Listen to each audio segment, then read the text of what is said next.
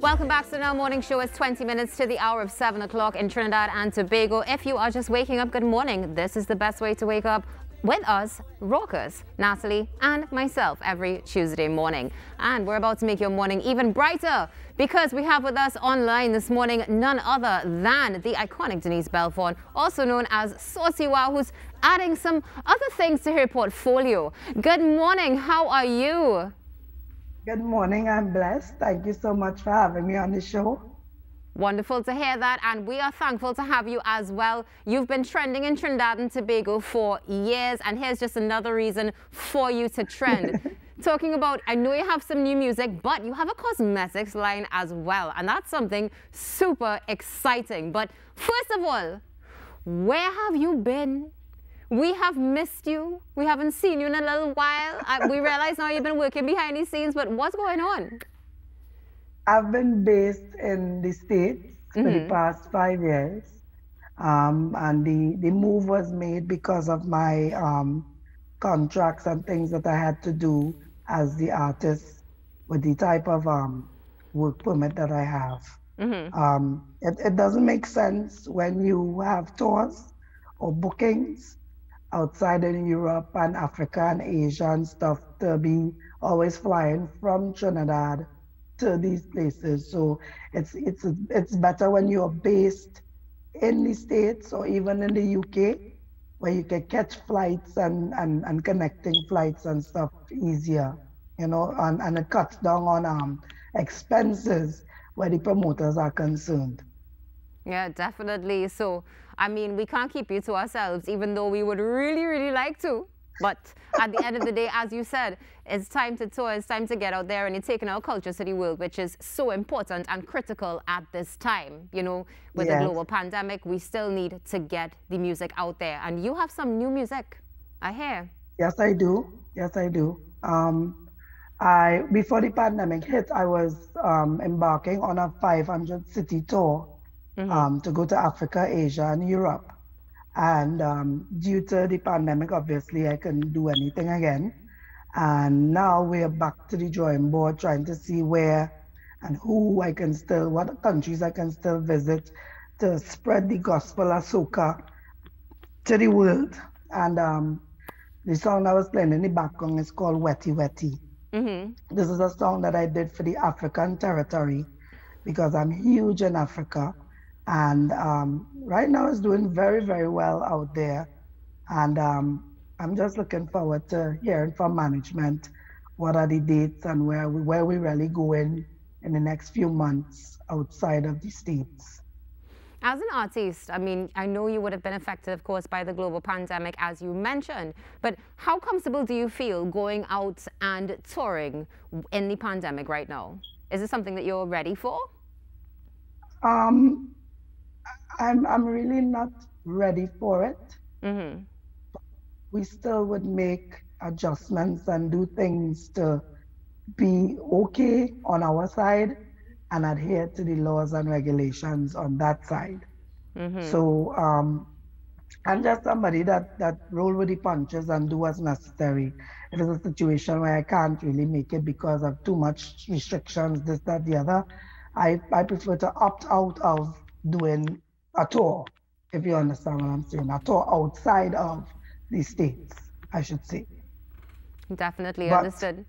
But the good part about it is that, you know, management has been trying to implement the fact and the importance of artists being able to perform in the metaverse. Yeah. I don't know if you all know about the metaverse, but the metaverse is a platform where artists can perform and make money still and receive royalties from being in the metaverse than going here, there, and everywhere and becoming, you know, susceptible to catching the virus or becoming ill or dying because of the pandemic. So this is something I think that the government and people who, you know, want to do what they have to do with the talents and the gifts that they were blessed with, to look into and get with the times and do what is necessary to make that money still being a member or being a part of the metaverse.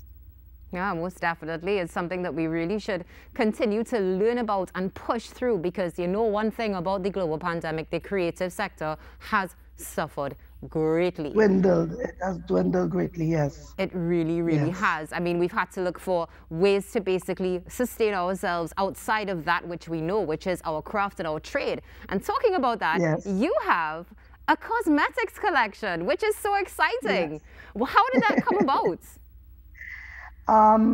The lady that I'm a partner with, she's from the UK, but she's Trinidadian. I actually know her father and her uncle. Her uncle and I grew up together. And well, he's from Dago and I'm from Point Kumana. But we used to go to church together, as in St. Finbar's Church. And I knew her from a child. And one day she reached out to me and said, you know, I just want you to know who I am, whatever, whatever. And she kind of jogged my memory. And she said, I do cosmetic lines out of the UK. And I would really like to partner with you. And I said, really? She said, yes. I said, this is something I've always wanted to do, but I just never knew how. And we came up with the idea of doing my lashes line. Right now, we're actually waiting on the shades for the makeup.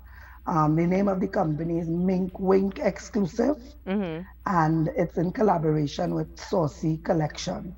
So Saucy Collection can range from eyelashes to makeup to clothing line to hair to every and anything that you as a female would like to look beautiful. Extra beautiful, I should say. Well, I was about to ask you how you intend to expand because you know if it's one thing about beauty and especially in this time, everything is available once you have the time and of course, the time to invest essentially, which is how we survive now. So tell me something, where can we get these products? Because you know it's something that we want to keep. Yes, you can like hit me up on Instagram, Denise Belfon, at Denise Belfon.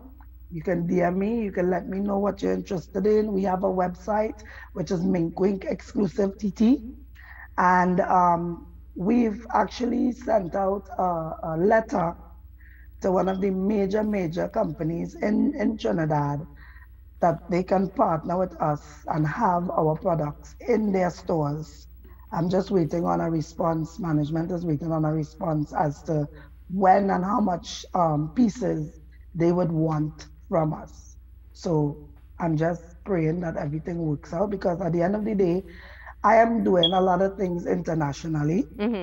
And I would really love to be able to partner with the local. I don't want to be seen outside international and my local market and products got left out because, you know, I got signed internationally. I would like to link and put a great partnership and marriage together with the local products that we have and create tourism in a bigger and brighter way by using my face and my name to push Trinidad and Tobago on the map with all the things that's been happening with me for the past few weeks. That's so important, and I'm really thankful that you mentioned that because, you know, many times, yes, there are things that are available online, but not everybody actually has access to shop online, yes, even in these times. So, as you mentioned, you know, it's going to be available locally.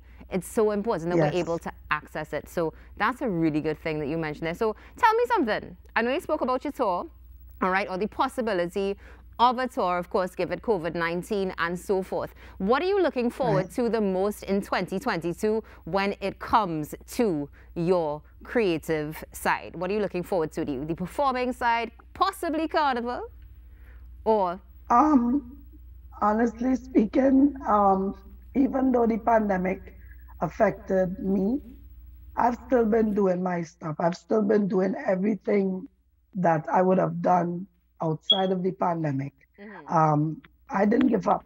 I just continued doing what it is I love. I found ways and means of making my music and myself heard and seen. And it has been working for me thus far. But I mentioned to you, I hate Zoom. That's the only thing I hate, Zoom, when I'm doing interviews. because I feel like I'm talking to nobody. I'm just hearing a voice and I'm not seeing anybody. I'm not being able to interact properly. But as I said before, I'm somebody that roll with the punches and I just, adapt to the environment that I will be placed in. So I really look forward to Trinidad Carnival again. Um, I would really like to say something, and a lot of people will not agree with me, but what the Prime Minister or the government is doing thus far, where the pandemic is concerned, I think he's doing a great job. And why I say that is because if Trinidad was to really get a dose of COVID-19, I don't think that the country would survive. The Caribbean will not survive because we don't have the facilities for the people that would get ill and end up having to go to the hospital. And it would be an extra, a pandemic. Yeah. Yeah, Yeah. so I mean, I am for what he's doing because I don't want to know that my country get wiped out by COVID because we just wanted to party and have a good time and not do the right things by having the protocol. I mean, the way that he's doing things, at least he's still showing that he wants the people to enjoy themselves and feel a little free again. So I mean, it might be on a small scale where the NCC and everything is concerned, but it's still an effort. Yeah. That's my take on it, It definitely is. And Denise, we have run out of time, but it's been great to talk to you this morning. Really looking forward to seeing you perform again in person when it happens. Looking forward to seeing hopefully some maybe virtual tours. But until then, stay safe, continue to expand your beauty line, continue to represent Trinidad and Tobago. Thank you so much for having me this morning, and to everyone locked on. My name is Denise, Saucy Wow Belfon. I love you. Thank you for your love and support. To my siblings that are locked on, love you guys. Mwah. Beautiful.